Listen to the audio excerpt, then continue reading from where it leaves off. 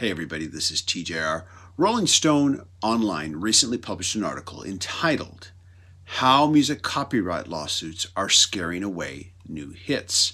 Now this article was written by Amy X. Wang, and this article explores the current climate of fear and paranoia that both songwriters, artists, music publishing, and record labels are starting to experience in the wake of the recent Blurred Lines and Dark Horse lawsuits. Now I want to read a little section of the article here.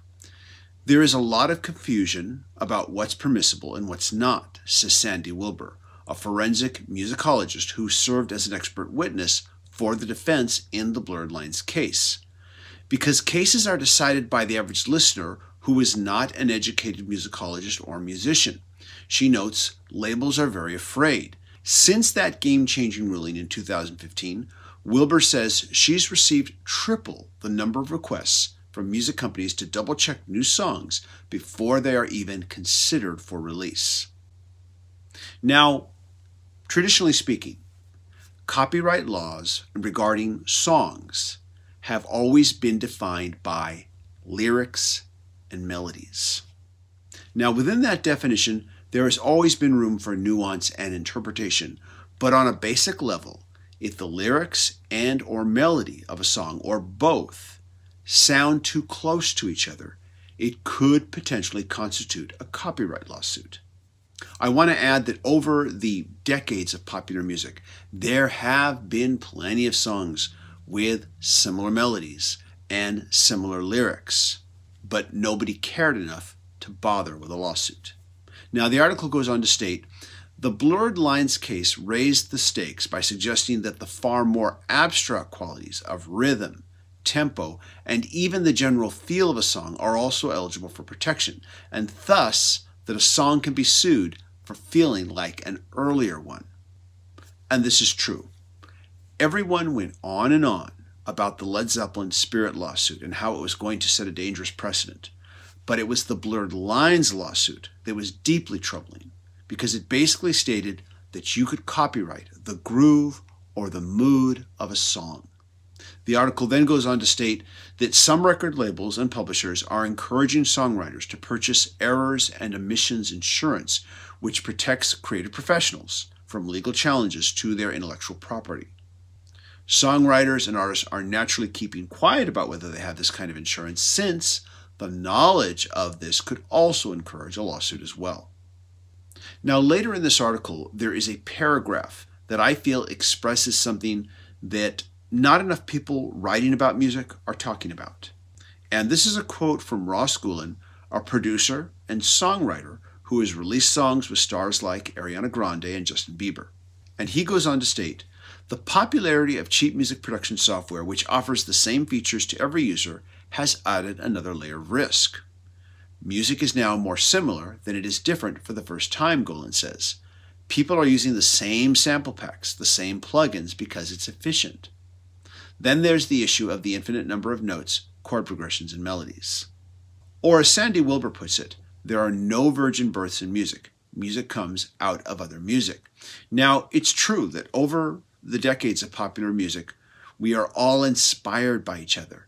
But in the rock eras of past, before we started using recording software to create music, any musician, any music artist, any band worth their salt strived as hard as possible to be as creatively original as possible, as a matter of personal pride, if nothing else.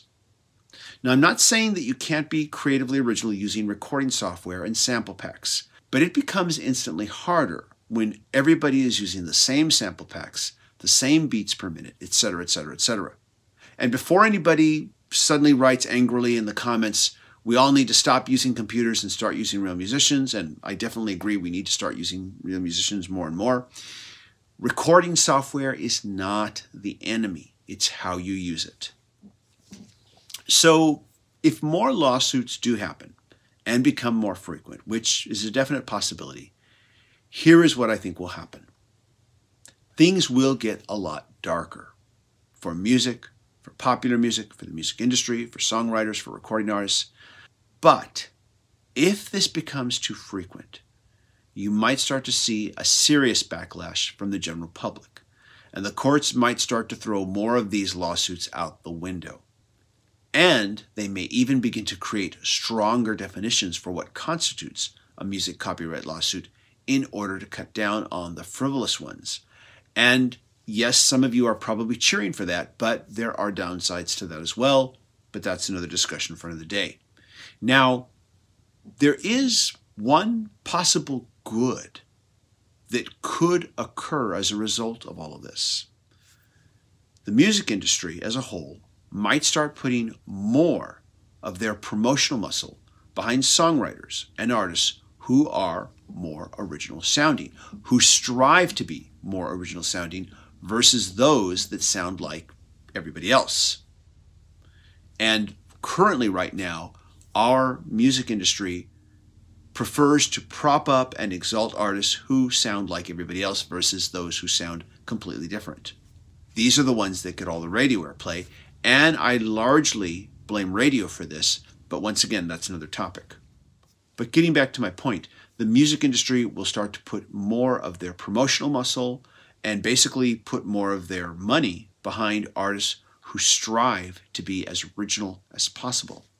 And personally, I think it's just easier to be more original when music creation is being handled by musicians, songwriters, and producers who use or mostly use real instruments versus those who only use or mostly use computers and samples. I'm not saying you can't be creative using samples, because you can be, but the pendulum has for too long shifted towards promoting and propping up music that is created with software versus real instruments and human intuition. This is TJR. Those are my thoughts. I'm looking forward to hearing what you have to say in the comments. As always, if you want to support this channel, please consider becoming a patron supporter. If you can't become a patron supporter, you can show your support by clicking like, clicking subscribe, and smashing the bell notification icon so you can know when I release new videos. Everybody, thanks so much for watching. Take care. Looking forward to talking to you again soon. Bye-bye.